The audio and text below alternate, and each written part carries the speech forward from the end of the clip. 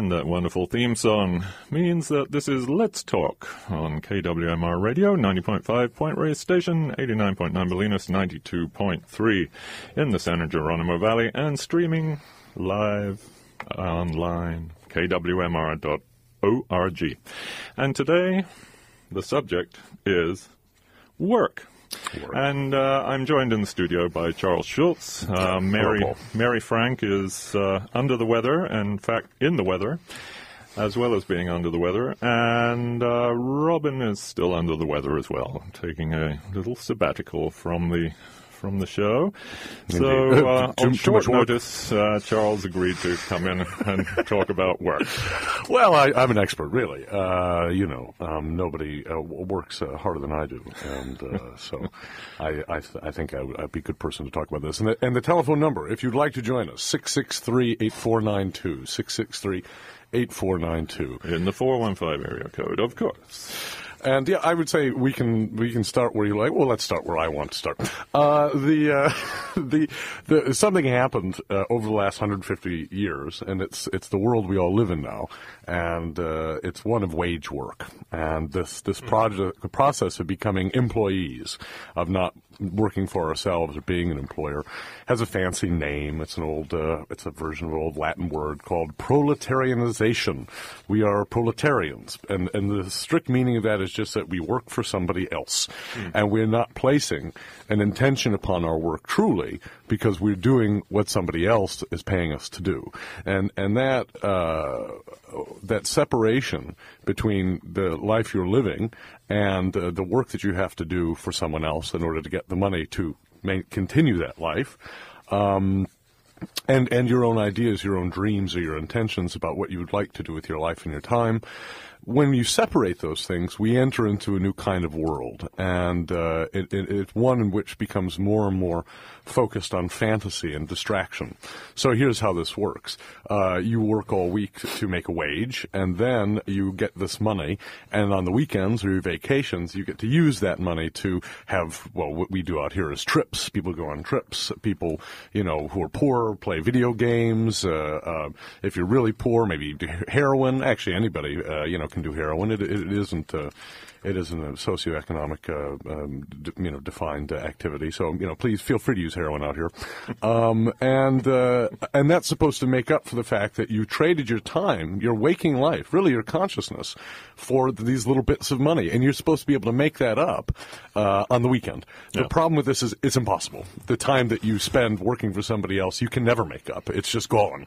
And so that proletarian style of work, wage slavery, as it was used to be called, was considered a degraded condition. Enlightenment thinkers considered it degraded. Even the factory workers themselves, those that became intellectuals and were writing on this topic, considered it a degraded condition. But we think it's utterly normal. We think it's the most normal thing. It's just like breathing or walking. What do you mean you don't work for somebody else for bits of money? And so the reason we're doing this, I chose to do the show on work.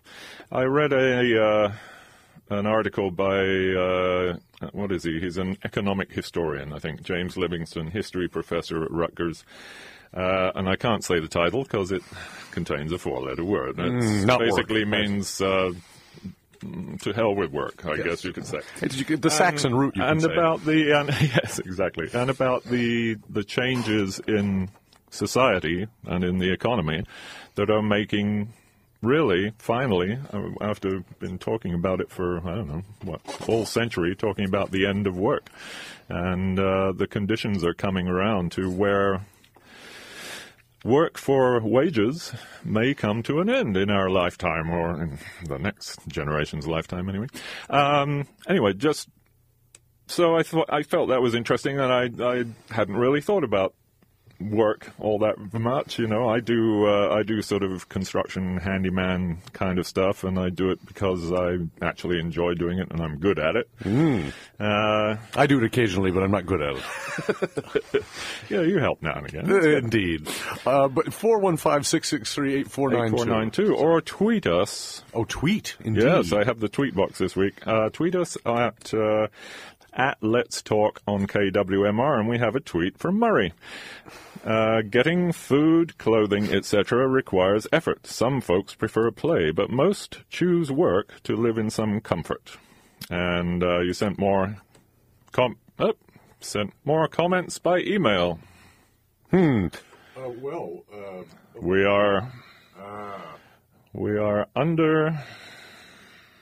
under siege again. Hello, is anybody hearing us out there? There we are. And in fact, we have a caller. I think we have a caller, or maybe it was just It was a mistake. Maybe it was just lightning. Who knows? They were trying to call a station house, see if they're open. Oh, look at that. No, indeed.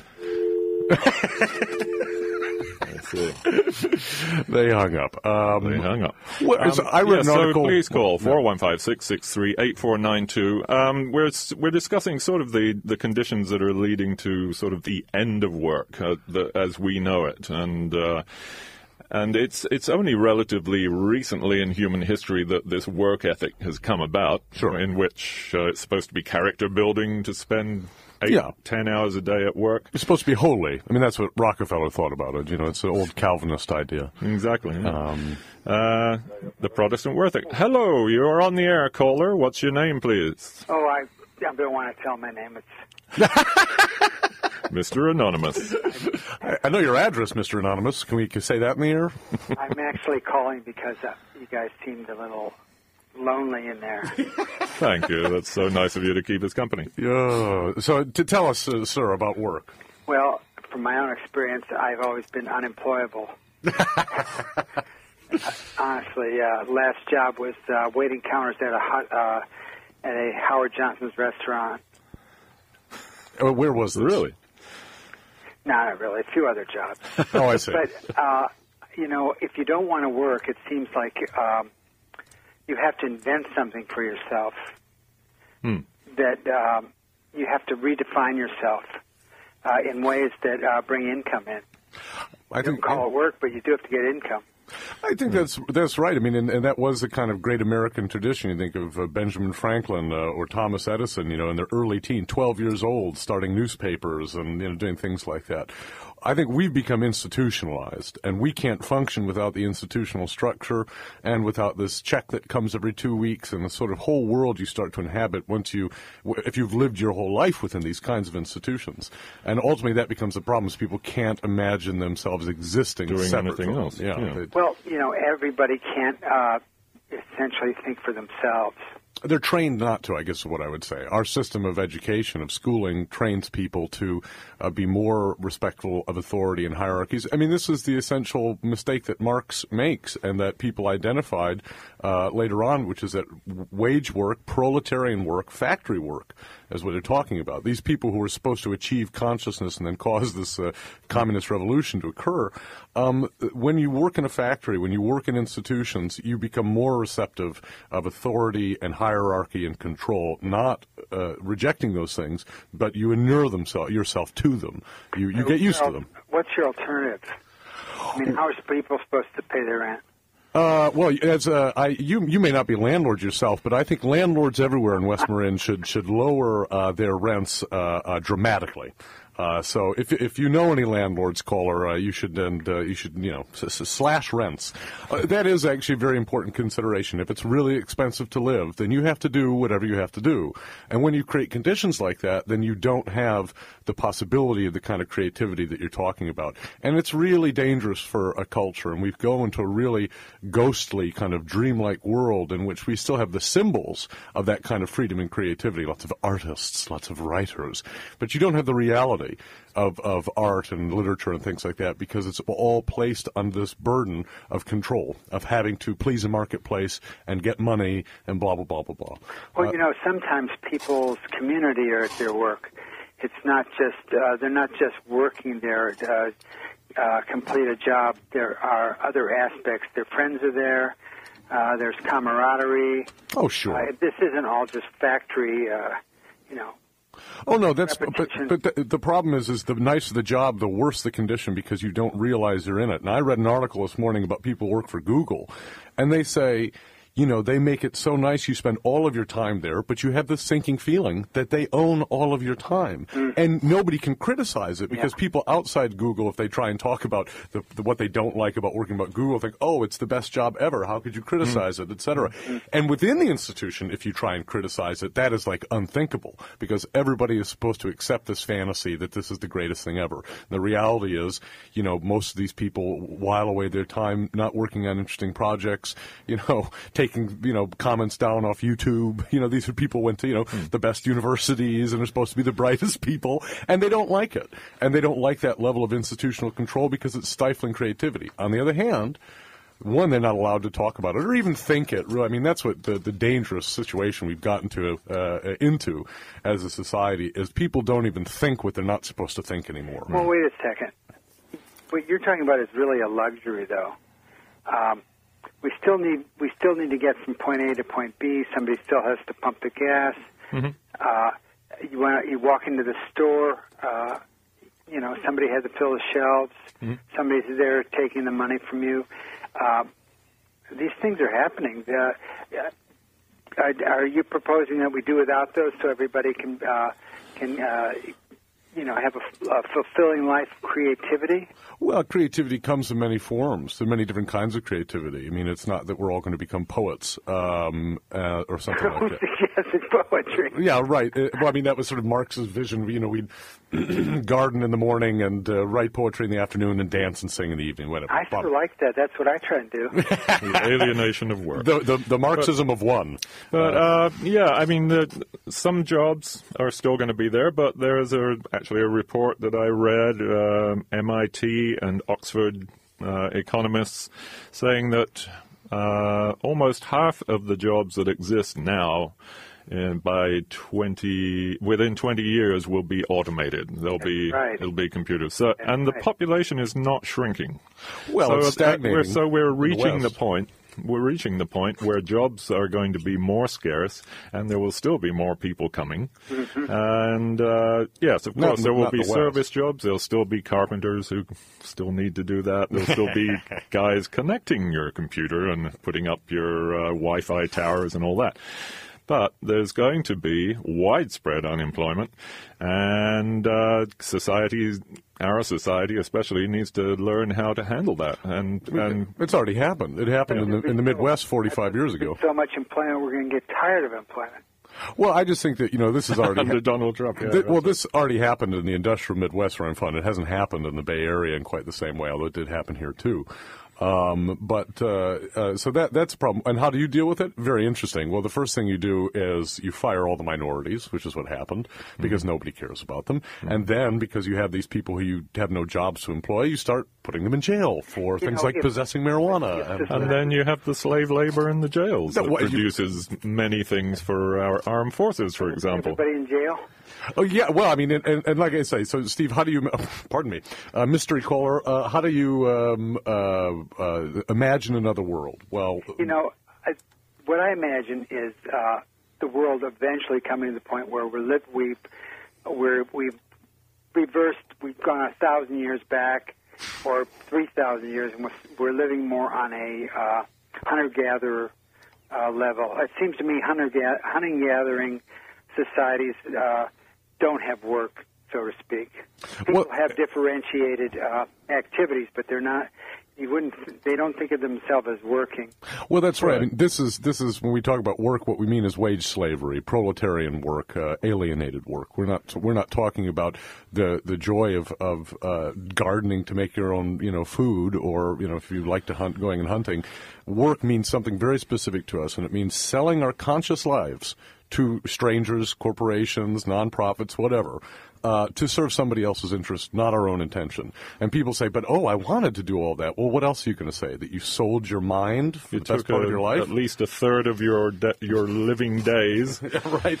And sold them to, serving someone else. And, of course, the ideal is having work that you enjoy, having work that feels creative, that is socially meaningful, that provides things for durable things, not just toys and gewgaws for local community to start with, and there's going to be a shrinking, a reduction in the products of work and how far they go. I mean, it's going to have to be more localized, and that's when you start doing work that's socially meaningful because you're actually working for your community. I think it portends, though, tremendous chaos,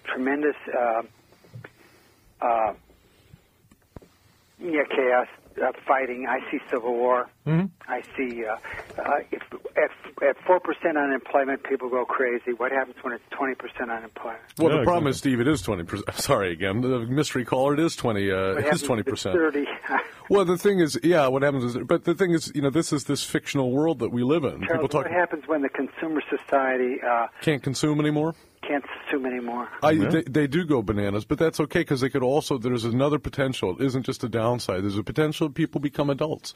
Consumers are children, and they're lifelong children. You could read Benjamin Barber's book "Consumed" on this topic, but it's an old topic, which is just. Children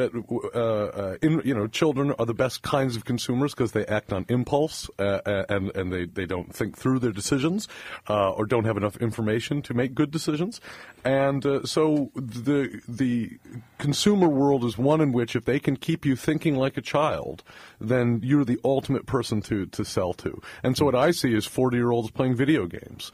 People in middle age doing these children's activities or always being obsessed with essentially recess, their play, their summer vacation. That's a child's world, and not an adult's world. So I think that, consumption of the kind that we engage in infantilizes us. It never is about how we build up our own competence to provide these things for ourselves. Yeah, exactly. So you have all the talents you need, say, in the town of Tamales and its environs to run that town completely. From the engineering skills that you would need to the builders to the farmers to whatever. Exactly. But it doesn't function as a community. In fact, no place in West Marin does. I dispute the term community. I think it's a phantom. It's a fiction. We keep repeating it, hoping that it will materialize somehow, but it's just a sentiment, essentially. Agreed. But it's not necessary. All the skills are there. We're doing it already. Yeah. It would be how do you reconfigure the existing skills that we have in such a way that we are now trying to serve each other, in essence, rather than serve someone for a wage so that we can continue to buy, and that's a question that may have many answers. It certainly does have many answers, and we'd have to ponder. This kind of life gives us no time for those kinds of acts of contemplation or discussion with other people. Because all of our interactions with other people has just become a sort of sentimental fiction as well. Pleasantries, essentially. Group loneliness is what I see amongst people gathering out here. And frankly, a society which is merely organized misanthropy. It is a lot of selfish, lonely competition against others. Charles? Yes, Steve. Yes. Hello. Oh. Hello? Oh, you're still there. Good. Yes, let me hang on. I just need to read this important broadcast message. Inverness and West Marin schools are having an emergency minimum day-to-day due to the weather. Inverness school closes at 12:15, about an hour from now, and West Marin school closes at 12:30. Parents are asked to make arrangements. Again, there is a weather-related minimum day-to-day at Inverness and West Marin schools. There you go. Anyway, final thoughts, Steve? I mean, Mr. Anonymous? What's the quote you want? What was that? Final thoughts. I was, my mind was drifting. Oh, that's okay. Listen, you bet. I think it's time for me to say goodbye. Okay. Thank you for calling. Yeah. Oh, and remember, if you want to foster creativity, lower the rent. Tell any landlord lower the rent to about $200 a month. There you go. The rents are... Cat got your tongue? Counting for inflation. Oh, I see. Down here are just ridiculously low. Well, I think that's a very good point, is that wages have stagnated for 40 years, but house prices have increased, so dramatically that there's no way that a millennial can live the lifestyle that their parents were living. I agree that your generation has no prospects whatsoever. Seriously. No, it's all going to change. It's all going to change. Oh, no, but I have an option, intergenerational warfare. Find an old person and kill them and take their house. What do you consider old? Well, West Marin, it's a sliding scale, isn't it? I see a lot of spry 80-year-olds have new girlfriends. Hey, adios amigos. Enjoy the rest of the Thank you very much, anonymous caller. Please call us. Please call us. 663-8492 is the number. This is Let's Talk. Let's Talk Radical Radio. And yes, when you call in, you'll hear a funny little hissing noise as I put you in the system. Just hang on in there. And when you hear me say, you're on the air, you're on the air, and please watch your language. Hi, caller, you are on the air. What's your name, please? Hello, this is Paul calling from Marshall. Hey, Paul. This is Trump's America. Only white men are allowed to call, and I should have said that. I'm sorry. Actually, you don't need to say it. Everybody understands it implicitly now. Yes, caller. Well, I just wanted to introduce the element of education in all of this because, I think everyone has an intuitive sense of how to live more independently, such as growing their own food or working at home, starting small businesses, starting their own nonprofits, getting involved in politics, things where you're in charge and it's a small business, but you control it, and therefore you're not a proletarian. Yeah. But educationally, it's how does one prepare for this? And I face it as a parent whose oldest child is approaching college age. But the whole question of how do you prepare someone for this other way of life, where you're not just trying to get a degree so you can get a good-paying job, but you're trying to figure out what you want to do and then acquire the skills so that you can get started right then in doing what you want to do, rather than waiting, 4 years or 6 years through a bachelor's degree, a master's degree. How do you change education to prepare people and change the idea of education, right? So going away to college and getting into a lot of debt is arguably problematic in this new world of no employment or low employment. So what is the purpose of the degree, 10, 20 years from now, or even today? If it isn't to provide that track to employment, then it would have to be rethought, and specifically around, the idea of a liberal arts education, where one develops diverse skills and flexibility that are necessary for independence, but are an impediment often to professional advancement in a corporate environment, being too independently minded, having your own opinions, etc. And learning skills that will make you more self-sufficient down the line when you're... and then there's here's a quote from this article, already a fourth of adults actually employed in the U.S. are paid wages lower than would lift them above the poverty line. A fifth of American children live in poverty, and almost half of employed adults in this country are eligible for food stamps. The market in labor has broken down, along with most others. Well, and I think here's the problem. People I saw, this is one of my favorites, a Black Lives Matter sign in Inverness. Well, how would they know? The point is here, we talk about $15 minimum wage, blah, blah, blah, blah. Well, think about if you consider that it is normal and good for people to say own their own home. What you would have to adjust the wages that these nonprofits, pay their employees in order that they could actually live in West Marin. So what I'm calling for is all of the workers at KWMR to immediately make $80 an hour. And I think I have Mia and Lions' support on this. So, Amanda, get cracking. It is going to be a bigger pledge drive than you imagined. But this is the problem. You're telling people that they should live a certain way and promoting that constantly. The only way to do that is to take on such a massive amount of debt that you be a slave to whoever you could get employment from, if you could even get the credit to take on these loans. Yeah. So this article actually poses one answer, which is, to begin with, you raise the arbitrary lid on Social Security contributions, which now stands at $127,000 odd, and we raise taxes on corporate income and pay people not to work. I mean, people work fewer hours. They don't work the 8-hour day or the 12-hour day or whatever they're doing. They work fewer hours, so more people are employed doing the same work that exists already, and you get a stipend from the government to bring you above the poverty line, which most of people are on anyway. Right. No, but I mean, I think this idea of the federal government paying people is a really bad one, and I know people are going to disagree with that. I'm not saying that there shouldn't be a social safety net, but I would like to see it provided for on a much lower level than, say, what the federal government wants, because what happens is we like those kinds of things if we think that the president is a good guy, but when the president is then a bad guy, oh my gosh, look at all the power that he has. So nobody minded very much when Obama was president that they were bombing everybody and surveilling everyone's emails and activities because, he's nice. He's nice. Yeah. Did you hear him sing on TV? I very like Al Green. I mean, really impressive.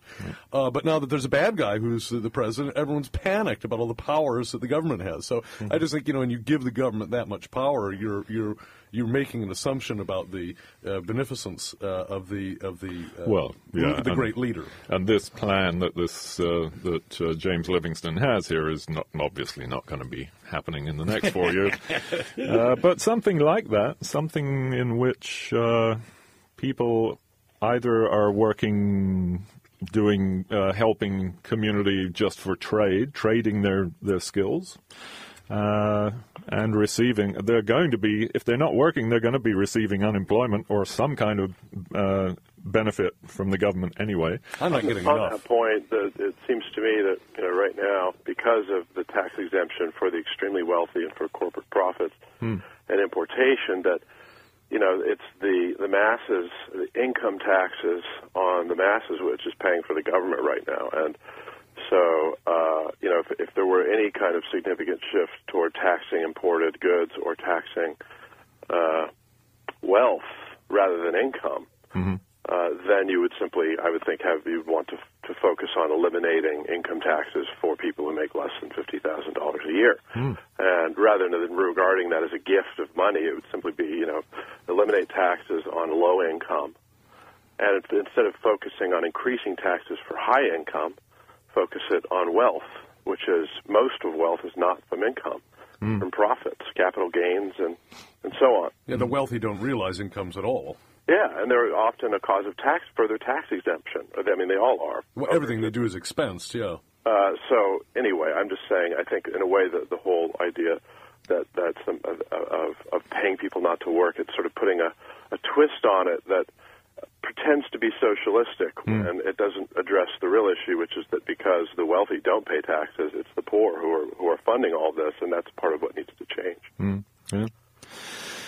And we're going to be basically poorer, too, because wages are not going up, and jobs are not increasing. But what I found was actually being poor it relates also to trade policy, right? So that if you have a local economy where people are buying more local because imported goods are more expensive than local goods, that's what would change if you do that, then there's more opportunity for people to start small businesses to provide those goods. And so they're related at the hip, and I think the idea of a future of an economy is, in a way, needs a grounding in that question of whether or not there's going to be, in that new world, a localization of economics that would create a new foundation for a new economy. Right, because right now what we have is all sentimentalized. You can buy organic and GMO-free products, but only if you've made a mint someplace else being plugged into the global economy in some way. Yeah. I mean, this is the irony of all of these sentimental, engagements people have. Is basically everything is tourist serving out here. Yeah. And or serving certain kinds of fantasies we have about ourselves. And we don't have a capacity to even talk about those fantasies because if you try, it is very upsetting for people. Just like that article I was reading about Google said that they can't have internal conversations at Google about what doesn't work about the place because they all have to buy into this fiction, this dream. And if anyone even attempts to discuss the nature of the fiction or the dream, it's viewed as an attack on their being. It's viewed as an attack on their, on their whole worldview, etc. So there's no capacity in this culture, so to speak, for self-criticism. We don't want to hear it. We like criticizing other people. Everybody wants to say what the president should or shouldn't do, but we don't want any criticism of who we are and how we function.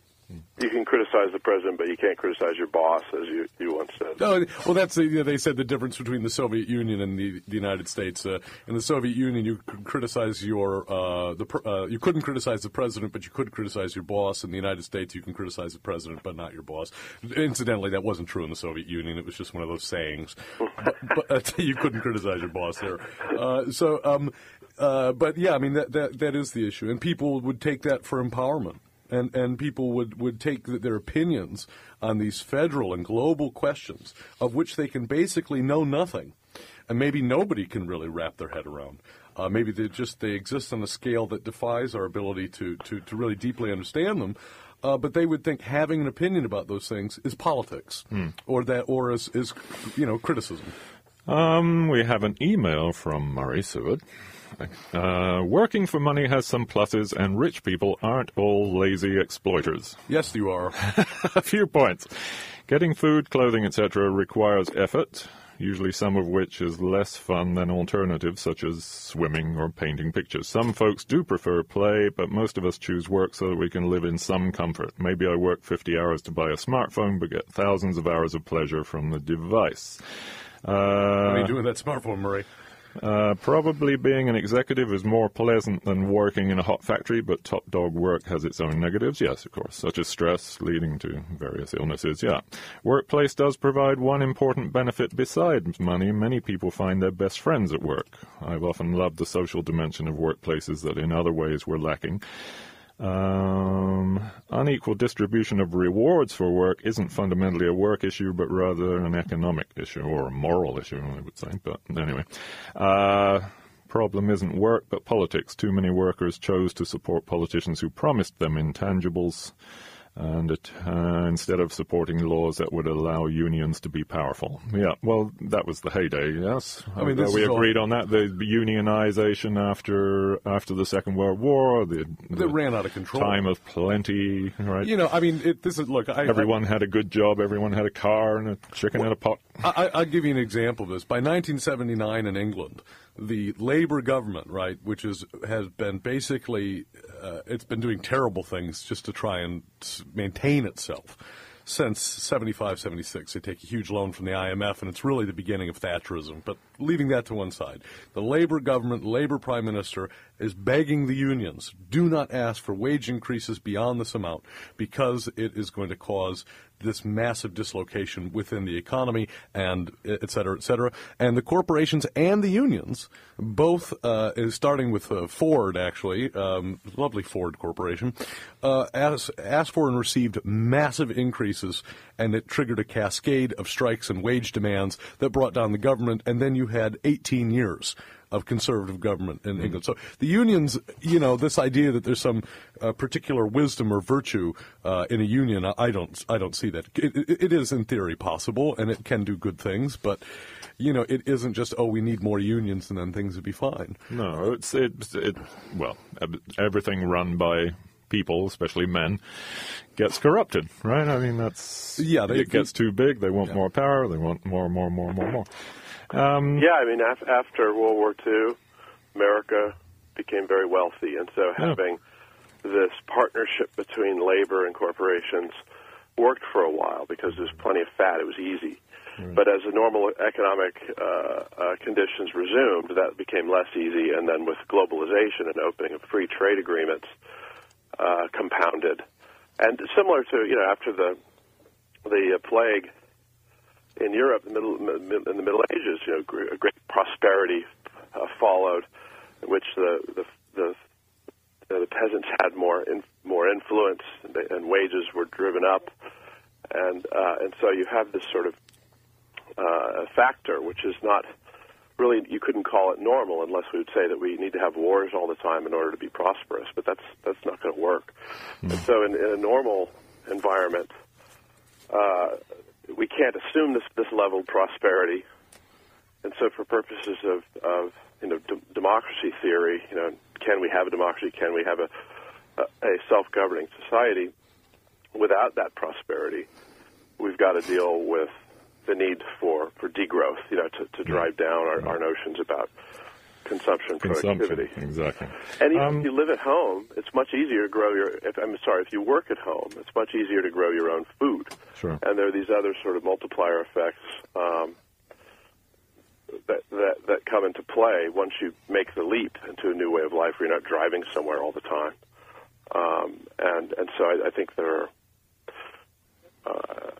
that's where we can live in a world that has lower gross domestic product because there is less use of money, much less use of credit, and more bartering, more direct self-production, like growing your own food, avoiding purchasing, basically avoiding gross domestic product deliberately. Well, we also, subsidize this by, we've got some announcements coming up, and we are, I'm being told to make room for other callers. Caller, we've had just enough. Do you have anything else to say? No, that'll do it. Okay, thank you so much. Thank you, Paul. All right. We subsidize this decline in the economy through immigration, to keep food prices low, to keep all of the services that make this economy function to continue to be cheap. Well, we used immigrants to do that. People who would have less rights, less ability to unionize. The farm workers are apparently in worse conditions now in the Central Valley in California than they were in the 1950s. The Cesar Chavez thing is a nice feel-good story. People don't realize that the United Farm Workers collapsed, interestingly enough, because of Charlie Dietrich's influence on Chavez, but that's another story. Anyway. This is about work. Okay, some announcements. No, it's good. But, this is KWMR, Point Reyes Station, 90.5 Point Reyes Station, 89.9 Bolinas, 92.3 San Geronimo Valley, streaming live at kwmr.org. And KWMR is supported by West Marin Food and Farm Tours, offering culinary adventures in the Point Reyes area. Trips include local history, behind-the-scenes tours, and tastings of cheese, wine, oysters, grass-fed meats, pastries, produce, and more. Details available online at foodandfarmtours.com. That's foodandfarmtours.com.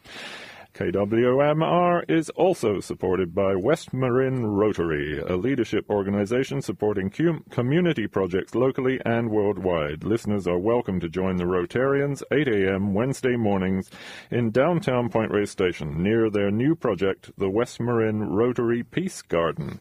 Exact meeting location available at 415-686-8544 and online at westmarinrotary.org. Information about international projects online at rotary.org. I helped build that Peace Garden. Yeah, I was made an honorary member of Rotary. See? Doing good work for the community. It's a wonderful thing. I was paid several sandwiches. Yeah. Thank you, Cynthia Harlan. Exactly. National Weather Service has issued an urban and small stream flood advisory for Sonoma and Marin counties in effect until 4:15 today.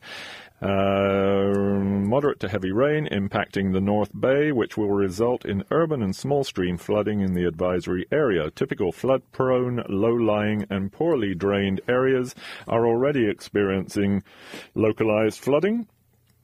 Additional rainfall through the late morning and early afternoon will continue to exacerbate localized flooding. Excessive runoff from heavy rainfall will cause flooding of small creeks and streams, country roads, farmland, and other low-lying spots.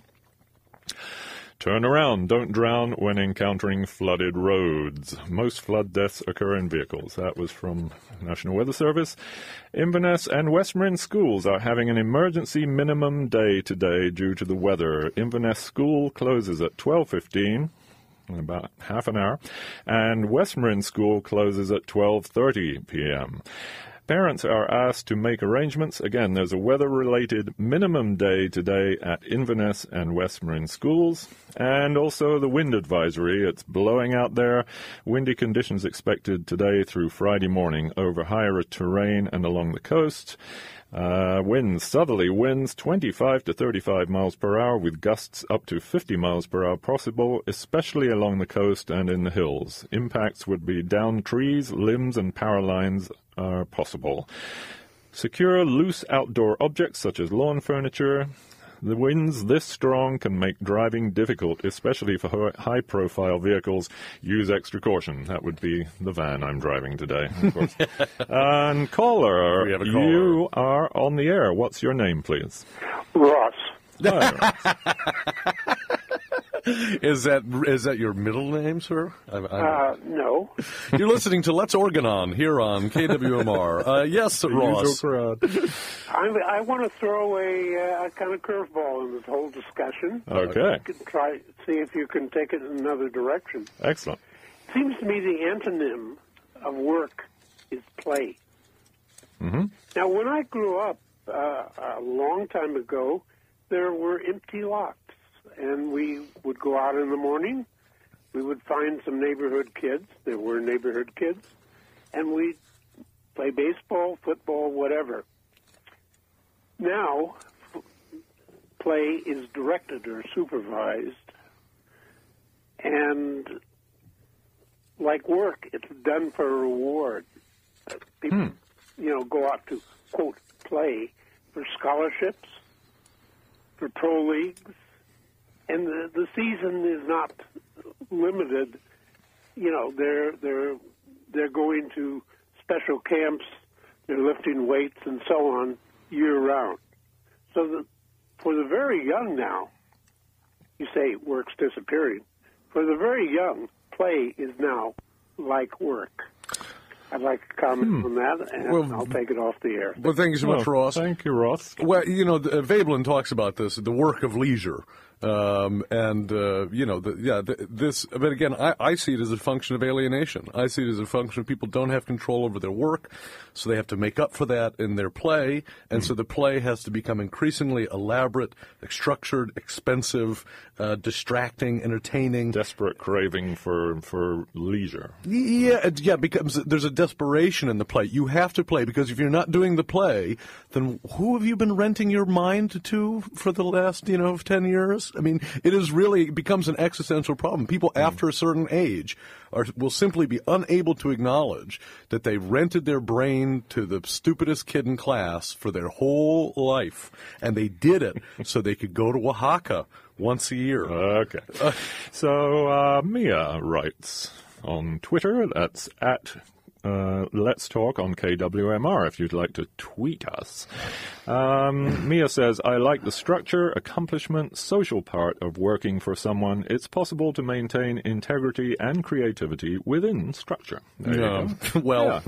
Test the limits of that. But of course, she is working for a wonderful nonprofit here in KWMR has the exact same problem. There's certain kinds of topics and ways of talking about topics they don't want to engage in. Why? Because they need to raise the money from donations from lovely listeners like you in order to survive. And consciously or unconsciously, that bounds the kinds of conversations that you're going to hear. And that's true of all of these institutions that have these essentially been forced to submit to a kind of market discipline.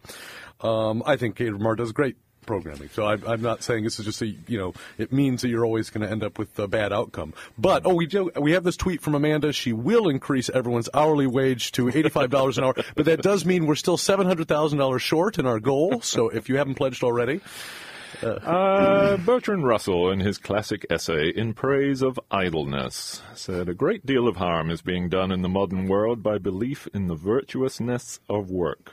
Instead, the road to happiness and prosperity lies in an organized diminution of work, which was, of course, the whole idea that the union started out with. They were trying to get a work day that was actually gave some free time to the peasants. The French got it to about $30 an hour. Yeah, I mean, I think the work share thing would be fine, although I think the problem with this is that we're living in a time in which contemplation and thinking about what you're doing, and not just what you're doing, but why you're doing what you're doing, this is a kind of internal exploration that almost cannot be allowed to occur, because what we would see is we live in ways that are destructive, that are competitive rather than cooperative, that are that come at a massive cost in terms of the impact on the planet, and also just say the impact of loneliness and alienation, an atomized society that needs to always maintain its distraction from the fact that their commute is ruining their marriage and means they have no relationship to their children. They're living alone in an apartment what would our old friend have said about loneliness? Unsustainable. But it's how do you make the unsustainability of a particular way of living sustainable, or at least appear to be sustainable? You need to maintain constant motion, distraction, and never have contemplation. And the real pernicious quality, I would say, of West Marin culture is there are all sorts of people selling the idea of contemplation. You could buy objects that, if somebody sees them, might think, well, that's a contemplative person. But there's no actual contemplation going on. Just some magic and religion and whatever. And call 663-8492. 415-663-8492. Tell us your thoughts about work. And how is your work life, by the way? And how is your life without work? How about that one? There's an email from someone here. I quite fortunately and with much gratitude managed to avoid ordinary 40-hour-a-week full-time jobs for all but 3 of my 50 working years. During those 50 years, we've heard about the end of work as we've known it. It looks like the time has finally arrived when we need to think seriously about it. I knew what work I wanted to do when I was 17, and also knew I'd never be paid enough for it to survive on. I've been pursuing it for 47 years, got a $30,000 grant for work related to it, about $500 in profits from a book written, and may even make some money for an e-course that is tangentially related to it. So there's the other thing that was featured in this wonderful interview in the Point Reyes Light today. Russell Chatham, who is an artist. Don't you mean the interviewer? I don't know. Russell Chatham is an artist who knew that if he was going to be an artist, he would be poor. Yeah. And you just say, okay, I'm going to be poor for the rest of my life if I'm going to do something that I am called to do. Well, and I think that's actual deprivation. I mean, now I see people who would call themselves poor, and that's easy to do, relatively speaking, in West Marin. I mean, we're all poor compared to, some of these folks. But they still have the iPhone. They still have the trips. They still have the cars. So they say poverty. But what Chatham was saying is this is a real trade-off. You don't get the trips. You don't get the iPhone. You don't get the play because you want control over your time and activities. And that is an exchange that people aren't willing to make. And by the way, people like patriarchy. They like hierarchy. They like working for other people and not thinking for themselves. And so it doesn't surprise me to say, I really like work. Well, this is an infantilized world, and, that's only interested in which toys... Well, there is work that you can like. I mean, you do work that you like. Yeah, but nobody gives you any money for it. Right, yeah. But that's the point. I mean, I do work that I like. I get paid a little bit for it. I don't charge them as much as most people do, but because I enjoy doing it. Please call 663-8492. 415-663-8492. Call and let us know your opinions here. The purpose we work towards is probably more important than the work itself. Our life objectives determine the reasons for working. In earlier days, we worked to build our home, to grow and hunt food, and to ensure as much as possible a secure and happy home. We worked to set the stage for a meaningful and happy life with those we care about. Today, most work is all about buying stuff, right? I mean, it's paying rent, of course, which is a huge chunk out here especially. But oh, yeah. Well, no, that's why Caterham are increasing its hourly wage to a minimum of $85 an hour. And, I can taking a page out of Donald Trump's book, just saying it often enough will make it happen. Somebody call in and donate $1 million and we can do this. And then Mia can have a house and Lions can, what do you want to do, Lions? I don't know. Here's Benjamin Franklin. Remember that time is money. He that can earn 10 shillings a day by his labour and goes abroad or sits idle one half of that day, though he spends but sixpence during his diversion, ought not to reckon that the only expense he has really spent, or rather thrown away, 5 shillings besides. So that, the work ethic, and time is money, and don't waste time, don't have leisure, because... We did. Yeah, now it's the consumption. It's this great consumption. We used to work In the old days, we used to work to provide our needs. Now we're working for wants. Right? Well, but I think this is something that's going to be re-examined because as Paul was saying to some extent, in the post-war period, there was this time where you go to the school, and the school is designed to train you in a very narrow way so that you'll be able to perform kind of factory work and respond to bells and all the rest of it, right? And then you go work in that factory, and for the wages that you make in that factory, you could support a family, you could buy a house, you could buy a car, you could buy a boat, you could buy a second house. There was this period from 45 to 65 where that was a reality. That's gone because we've massively inflated the amount of credit in the economy, and what one of the direct impacts of that was on housing. Wages stayed low, and so you didn't get certain kinds of inflation. We were able to control certain kinds of inflation, like for food prices, et cetera, but the prices of houses are just out of control. So there's no deal anymore. There's no factory to work in. There is, if there was, are you going to be able to make enough money to afford to buy a house? Maybe not. But the schools are still there, and the institutions themselves are not being dramatically reimagined. One of the ideas that they had down in Oakland, the folks that ran Jerry Brown's campaign, hi Paul and Julia, was to close all those old prison schools and take the proceeds to buy up housing in neighborhoods and have the schools be conducted in old buildings within neighborhoods in a much more sort of small and organic way. If you go to the fanciest schools in America, that's kind of what they do. And they were saying, well, we need to do this in Oakland because our schools are not functioning anymore. But we're going to have to get into these questions. We're going to have to think about this again. And that is painful for Americans because we've been trained not to think. And people who say, I want you to think, I mean, people run across the street. Oh, geez, there comes Charles. He's going to want me to think about something. Let's get out of here. They don't want to do it. But that's okay. They will. Yeah, and a wonderful work that people should look for. Andre Gortz's Critique of Economic Reason, which was another thing that was fabulous to read this week, all about the ideology of work, the crisis of work.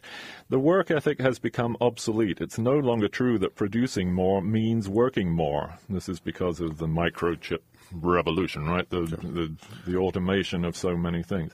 Or that producing more will lead to a better way of life. The connection between more and better has been broken. Our needs for many products and services are already more than adequately met, and many of our as yet unsatisfied needs will be met not by producing more, but by producing differently, producing other things, or even producing less. Yes, so there it is. Neither is it true any longer that the more each individual works, the better off everyone will be. Well, and I think that this is the thing. We always think of less as a sacrifice. It really isn't. I consume really, relatively speaking, very, very little. And I do very, very little wage work. And people would think, oh, that's some kind of sacrifice I've made, or maybe I'm doing it for ethical reasons. It really isn't. It is aesthetic. It is sensual to need less in a way, and to not be obsessed by having to have certain kinds of things in order to feel alive. And I would say, that aesthetic dimension of, say, growing your own food, it tastes better. It just does. You can't buy as good a tomato as you can grow. But people don't know that, and that's a kind of scary continent. That's an unknown place that they have fear sort of getting into. But let me say, I encourage you to do it while you're young because it's something difficult to learn. It gets more and more difficult as time goes by. So 663-8492, please.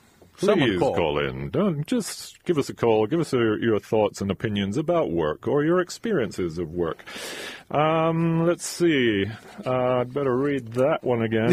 Inverness and Westmoreland schools are having an emergency minimum day today due to the weather. Inverness school closes at 12:15. Westmoreland school closes at 12:30. Parents are asked to make arrangements. We have a caller. We do. Very exciting. Hello, caller. You're on the air. What's your name, please? Hey, Paul. This is Marcel. Hey, Marcel. How are you? Okay. Oh, I'm good. Good program on work. So, first of all, I want to say people have a lot of talents, and barter is one of the best ways. And, even in West Marin, we would just do a little schedule of what everybody can do and what they're willing to share. And, people can get away with not spending money for a lot of things. They just trade for what they have and their talents. The other thing is I want to mention a fantastic book which I read. It's one of the most influential books of my life. I read it a few years ago. It's called The Joy of Not Working.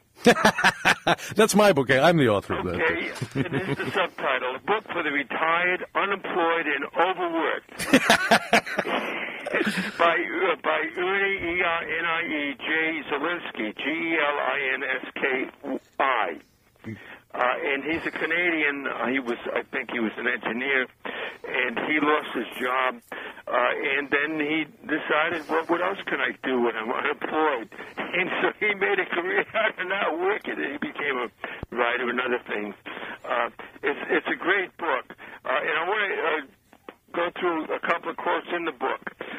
Here's one. That man is the richest whose pleasures are the cheapest. Henry David Thoreau.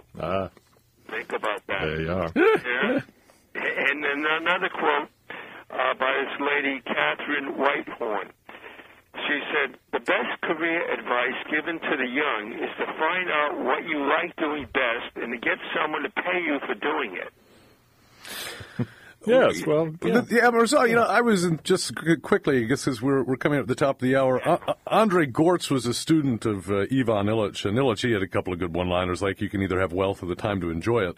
But he talks about another thing, which is that, when people think about what they need, it's this whole concept of need that is rooted in our economy, our way of thinking about things. So when you talk about why do people, everything that we have in our life, actually, we translate into a need, and then, of course, a need must be satisfied. So when I say to people, don't take trips, get rid of your cell phone, those are things they need. Those are like, it's like I'm asking, well, just don't drink water this week. I mean, they couldn't conceive of that as something that could just be dispensed with. Mm-hmm. They wouldn't be able to maintain their self-conception, which I think is extraordinarily fragile anyway, without that kind of endless consumption. But of course, all defined as needs. That's how you could have Buddhism in America, which is like the biggest joke of them all, right? Because all of those people that claim that they're detached from their desires have already translated those desires into needs. They're just things like breathing and walking around. So they can be absent of desire, in that fantasy land. Well, thank you, Marcel. We appreciate your call. I want to say, Ernie Zelinsky ends his book in a question. He says, how much is enough? Yeah. How much is enough? And I actually, I have a list of my blessings, over 100, and I always read this every morning and evening, and I read it, and then I say, I realize with over 100 blessings in my life, I have more than enough to be grateful for. There you are. Well, thank you so much, Marcel. Hey, it's always great talking to you guys. Thank you so much. Well, this has been Let's Hear Charles Talk, and you can pick up the Point Raised Light and read me in print this week as well, and I'll be on the radio tomorrow at 1. By the way, our guest tomorrow, Melvin Goodman, who's got a new book out on City Lights books, Whistleblower in the CIA. He's been on the show before and is a well-known former CIA analyst. So it'll be at what time? 1 p.m. That's in the newspaper tomorrow. Yeah. Okay. Thank you, Charles. This was Charles Schultz and Paul Raffel. Let's talk. And the opinions expressed on this show, KWMR does not take a stand on any of the issues discussed on Let's Talk. Opinions expressed on this program are those of the hosts and callers and don't necessarily reflect the views of KWMR, its board of directors, underwriters, or members. West Marin parents, Inverness and West Marin schools are closing early today, 12:15 at Inverness and 12:30 at West Marin School. So parents are asked to make arrangements. There's a weather-related minimum day today.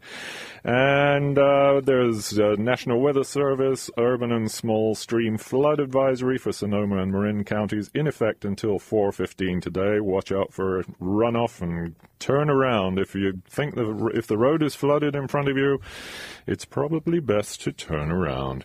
And winds, high winds today, southerly winds 25 to 35 miles an hour with gusts up to 50 possible, especially along the coast. Tie everything down and drive carefully and watch out for down tree limbs and power lines.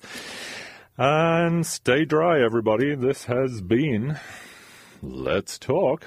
And next week, there will be another subject, but nobody knows. Nobody knows what it is yet because, This is KWMR. most of our co-hosts are out sick. So Yes. thank you, everybody, for listening and calling. Bye for now.